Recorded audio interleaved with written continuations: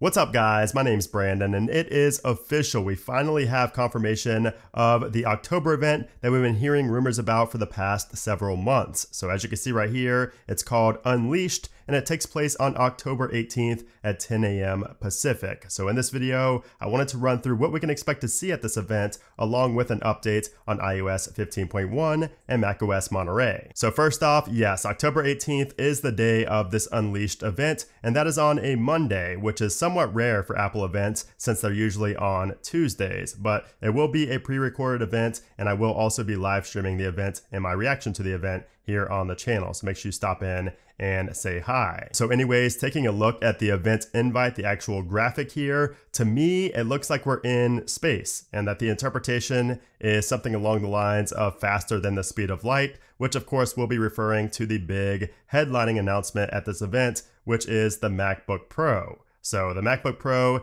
is set to be announced at this event, but not just one. We are actually expecting two different MacBook Pros to be unveiled, a 14-inch and a 16-inch model. And I don't know about you guys, but the 14-inch MacBook Pro has been a dream of mine for a long time now because I always thought the 16-inch was too big and the 13-inch was always too small for me. I wanted something in the middle. That's why I liked the 15-inch back in the day, but a 14-inch I am really looking forward to with this new MacBook Pro. Now, the overall casing size will remain similar to the 13-inch MacBook Pro, but the increase in display size will be due to a reduction in the bezel. So we should have smaller bezels all around. And as for the display itself, we're hearing that a 120Hz mini LED display could be coming to both models. So Ross Young just recently said this on Twitter. Panel suppliers are the same between the iPad Pros and the MacBook Pros, LG Display and Sharp, expecting similar technology, oxide backplanes, mini LED backlights, and 120Hz refresh rates.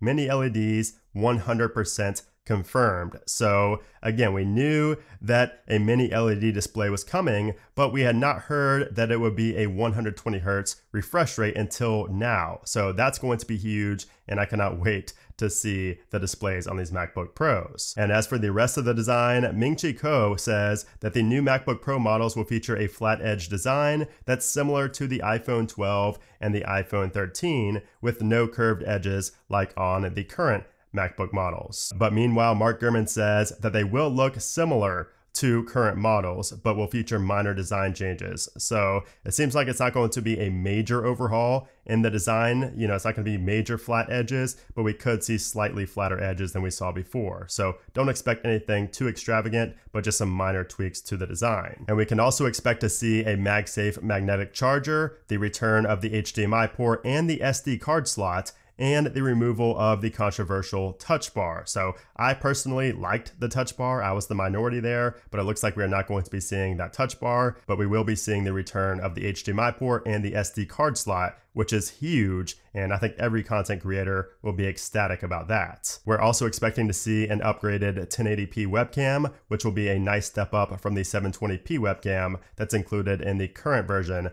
of the MacBook Pro. So there are a lot of design and display changes for this new MacBook Pro, and while that alone would be a worthy upgrade for some, the performance is what's really going to be the selling point of these new laptops, and that's because we can expect to see a more powerful chip than the M1, which already blew every Intel chip out of the water. So it's looking like it will be named the M1X chip, but we have no confirmation on that just yet. We just know it's going to be insanely fast. So we're talking about a 10-core CPU with 8 high-performance cores and 2 energy-efficient cores, along with 16 and 32-core GPU configurations. And that is exactly why I think this event invite looks like it's referencing space and the speed of light, because these MacBooks will offer absolutely insane performance, and I cannot wait to compare it to the M1 MacBook Pro, which we thought was super fast just a little while ago. We're also expecting to see 2 RAM configurations, so 16 and 32 GB of RAM options, no 64 GB like we had heard rumored before, along with multiple storage options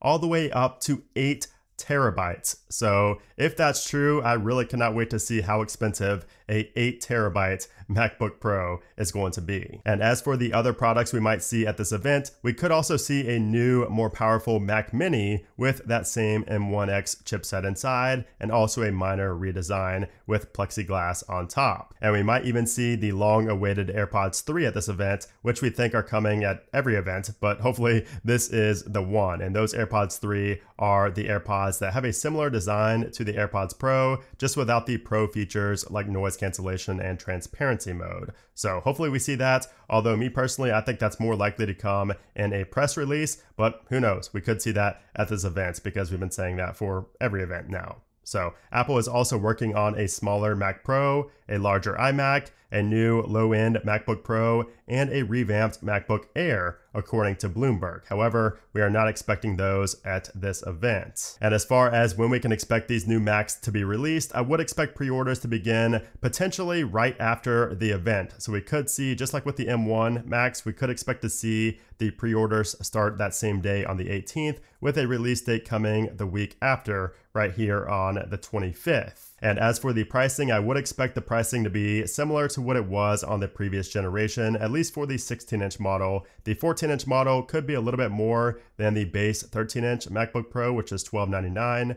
but we'll have to wait and see. I would not expect to see a major jump in price for either one of them though. So that is everything to expect at this October event. Let me know what you guys are most excited for down there in those comments below. Are you more excited for the MacBook Pros, the 14 or the 16-inch? Which one are you most excited for? And also, do you want to see the AirPods or the Mac Mini at this event as well? Let me know your thoughts down there in those comments below. Now, I also wanted to talk about iOS 15.1 and macOS Monterey. So first off, iOS 15.1, we should be expecting to see beta 4 tomorrow on Wednesday the 13th, and then the RC the following week, and the final the week after on the week of the 25th, which is also the day that the new Macs should be arriving. So we don't have that confirmed yet. We won't know until the 18th.